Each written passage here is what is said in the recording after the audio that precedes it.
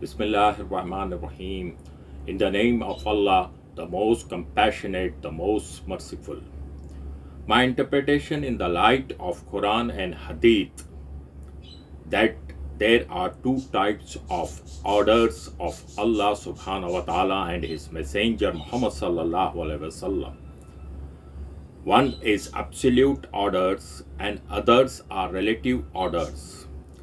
Absolute orders of Allah subhanahu wa ta'ala and His Messenger Muhammad sallallahu alaihi wasallam, like for example Allah's absolute order that it is said in the Quran that it is kitab that is prescribed on you, or in other places it is said directly that this is made obligatory on you, that is fard on you, that is on the Muslims for many acts to be done. That is Allah subhanahu wa ta'ala said in the Quran, for example in Surah Nisa chapter 4th ayat 103, Allah said it is prescribed on you the salah, that is prayer on defined time, that is on time prescribed 5 times, that is 5 times of prayers for you, that is on Muslims. So absolute order like this of Allah subhanahu wa ta'ala and Muhammad sallallahu alaihi wasallam in the Sahih Hadith are mandatory or fard for Muslims, and the relative orders are Mustahabb or recommended, and whoever omitted or missed the mandatory acts by forgetfulness or unconsciously, like if sleeping missed the obligatory salah or prayer, sometimes must be fulfilled as soon as it possible later, inshallah. And whoever totally left the mandatory acts are committed major sin, because in the Quran and in Hadith it is there that those who do not pray will go to hell for the punishment in Akhirah. So the major sins are those to which the punishments are prescribed in Quran or Sahih Hadith in this world or in the Akhirah, in the hereafter. Whoever involved in major sins must do tawbah, that is, must not do that sin for next time, for salvation, for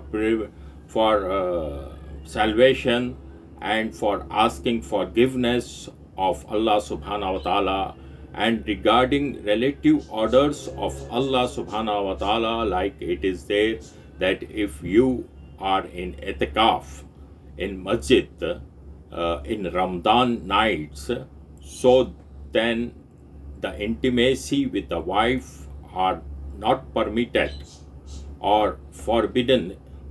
If not in itikaf, then you are allowed to have intimacy in nights of Ramadan. That is in Quran. It's absolute, not it's a relative order. The relative orders of Muhammad sallallahu alaihi wasallam also, which is mustahab or recommended, but if you done that acts, you have extra rewards or grades in Jannah, inshallah. But no one can ban or forbidden the mustahab acts, that is recommended acts.